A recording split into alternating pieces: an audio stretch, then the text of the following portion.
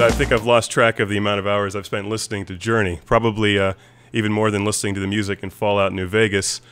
Well, Inon, last question here. What can you tell me about your new Lord of the Rings game, the music in the new Lord of the Rings game? First of all, what's the full title of the game, and what should people listen for in Lord of the Rings? Well, Lord of the Rings War in the North is an interesting game because it's all about Lord of the Rings from the aspect of the bad guys. Mm-hmm. Because it sort of like vaguely follows some of the heroes from the movie, mm-hmm. but it is all about what's going on with Agendaur, the champions from the North, and mm-hmm. him basically on behalf of Sauron tries to take over. So basically in this game you need to hold your ground and then basically fight all the dark forces until you defeat him. This is the story. Not very complicated, and but there is tons of action there. The music that I wrote there is, you know, it's the genre of Lord of the Rings, but it's not as close as you think to the Howard Shore's music. Mm-hmm. It's more action-based. It is orchestral. It is big, mm-hmm. but it has its own angle. And basically, it was recorded at the best environment I could imagine.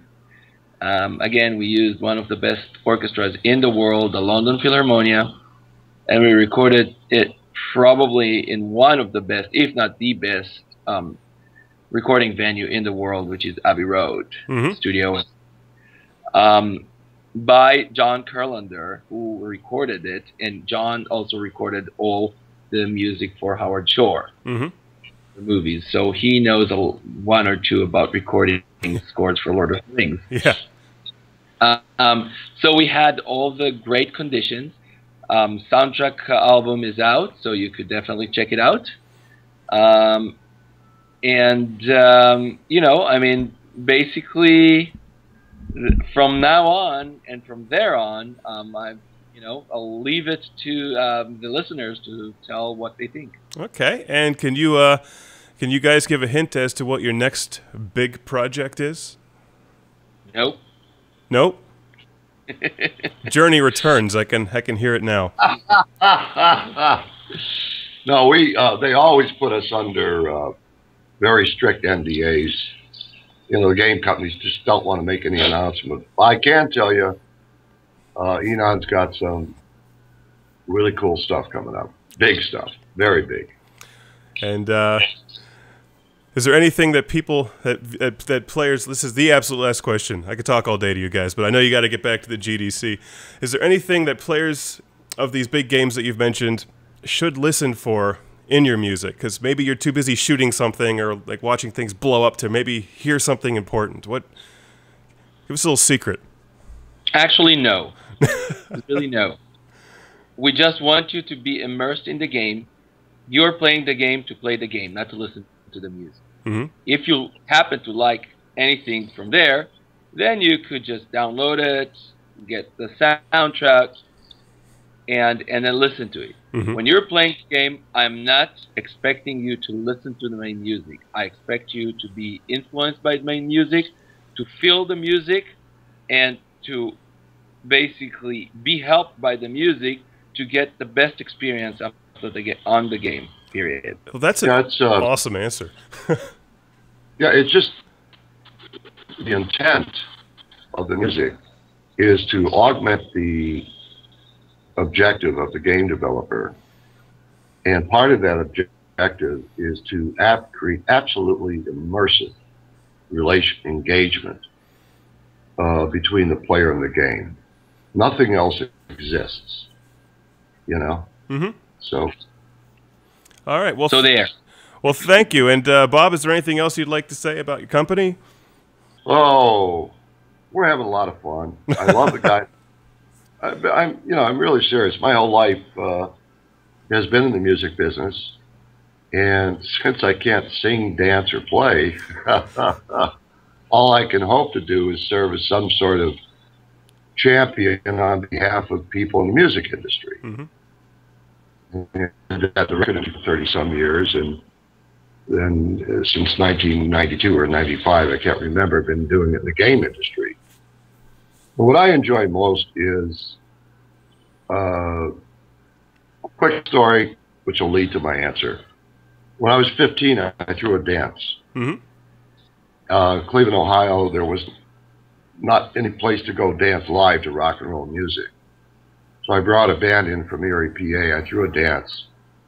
And I looked at the band, and they were having a time.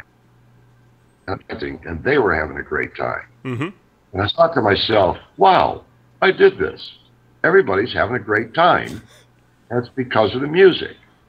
I think I will be involved in music for the rest of my life.